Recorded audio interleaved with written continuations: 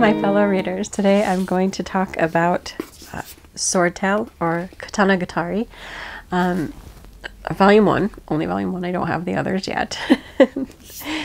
This is another fantasy tale, because that's what I have.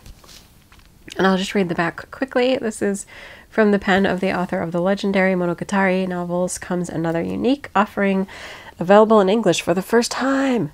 The basis of an animated series, Katanagatari, brings to life a swordless swordsman and a self-described schemer who embark on a quest to obtain 12 peculiar masterpiece blades, featuring a gatefold color insert, beautiful interior art, and copious bilingual footnotes. This hardcover edition is the first of a quartet scheduled to collect the entire run, brimming with action, romance, and unexpected wisdom, often as tongue-in-cheek as The Princess Bride, and shot through with ninjas, samurai, and secret moves. Swordtail is Musashi for a new generation and a gift for any fan of adventure. So, yes, this is Nisio Oisen, the palindromic name. This has a beautiful hardcover treatment. Like, this is one of the ones that they will give special treatment to.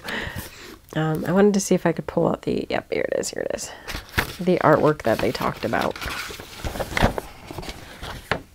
Image 1, image 2.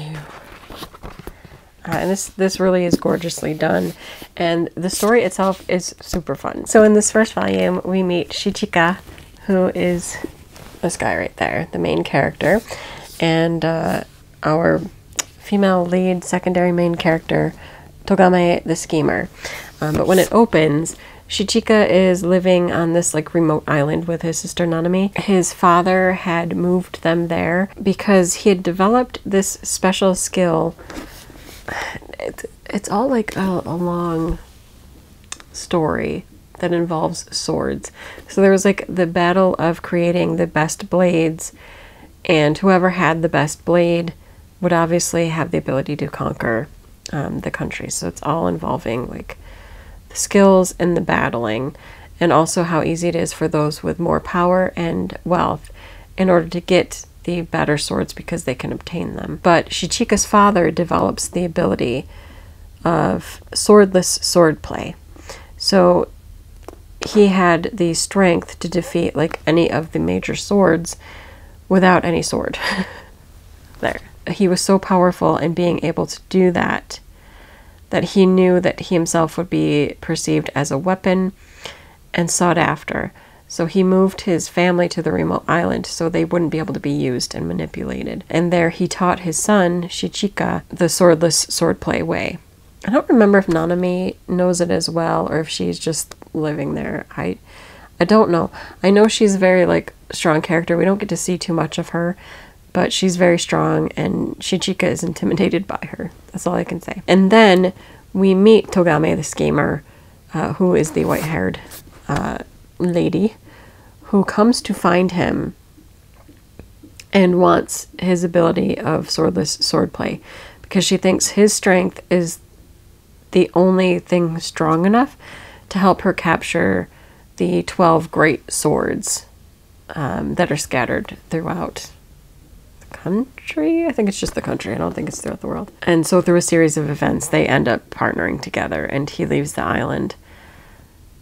And they go on the quest to get the 12 swords. And that's essentially all it then boils down to, is the episodic stories of meeting with one of the sword holders and the battle for the sword. And then moving on to the next story. So that's it. So I'm trying to remember. I think we got 3 in here. Do we get 3 or 4 in here? And since there's the 12, there's 3 more books beyond this one. So I will be picking them up to see it. The story itself is very like humorous. Like it's told with the wit, which is why there's the reference to The Princess Bride, which also has like that witty adventure tale. This is very much a similar way. Shichika is a little bit dense. I mean, he's been raised on an island alone. I mean, with his sister, but alone. So it makes sense that he's a little dense. He doesn't understand things about the world. He doesn't really know how to communicate with other people. So that does add like to the humorous elements. And there are also enough things to kind of make me want to continue to find out what happens. For example, what will happen once they get all the swords, and what is Togame's true purpose? Will we ever see Nanami again? And will Shichika return to the island, or will Nanami get to leave the island? 'Cause I'm pretty sure she's still alive. There was like a battle before they left, and I'm like, I didn't miss like Nanami dying, did I? I don't think so. It's like, I wonder like if those things will ever be resolved, or just like to sit there in the background. Will Togame and Shichika fall for one another? Like, I think Togame told Shichika that he could fall for her, and that could be his like driving force or something, or he was permitted to fall in love with her or something. It's like, will there be an actual like love story element? They have like an interesting banter, so that would be interesting to see how it develops. How weird are these other sword wielders going to be? Because the first ones in this book are particular. They are interesting characters. You know, so yeah, I mean, I'm invested enough to where I would want to see where this goes and where it ends. And like, when they do gather all the swords, because I think Togame was working for a higher organization. Will she give them the swords or keep them for herself? What is actually her motivation? And what will happen? Like, I want to know all of this stuff, and this is just volume 1, so I don't know it. But there's like little hints that make me think there's something else that's gonna like come up for the ending. And yeah, I'm excited. I would recommend this to people. One, if you like the writer, you're probably gonna want to pick it up. But two, if you like action fantasy tales with a lot of wit and humor, you're probably going to want to pick Katanagatari up. It's good. You're not going to have bedtime with this one. It's witty, it's fun, very fast paced. I liked that I could read like one of the stories a day, and that's about it. I liked it and I would recommend it.